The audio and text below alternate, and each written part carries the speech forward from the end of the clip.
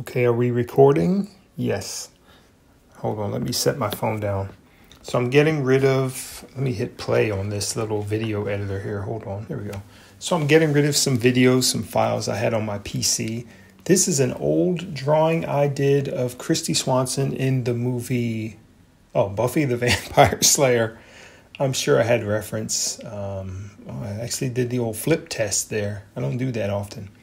Why I like drawing digitally is that you can adjust features on the fly as you're going. I just popped up some reference here. I forget who this artist is, Michael something, but I like this Natalie Portman he had here. I like the style that he was working in. I think his is probably traditional art, but I wanted to try to replicate something similar with digital art. It looks like I even color picked off of his image for my little rendition here. So I did just some pencil sketches, some readjusting, kind of trying to get the proportions right. And you can see the features aren't exact if you've seen what Kristy Swanson looks like. Just like how his Natalie Portman isn't exact, but enough of the information is there that it looked good to me, and I wanted to try to, do something similar. I think here it's weird to do this digitally, a pencil-like style. I don't know why.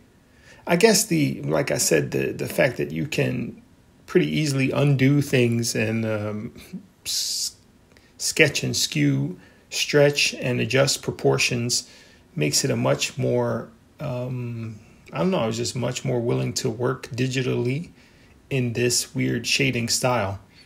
I like the toned paper aspect. I actually have a bunch of toned sketchbooks that I haven't even touched. Maybe, I don't know. There's just so much to do. Anyway, I'm here. I don't know. I must have been streaming this because I had a little note there. I don't know. I'm getting, I'm off topic. I think this turned out good.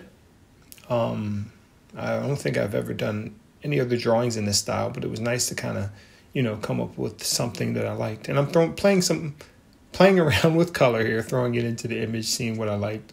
I'm doing a Swedish flag with her face or something. But thanks. I just wanted to talk over this little video, and I appreciate you watching it. Bye.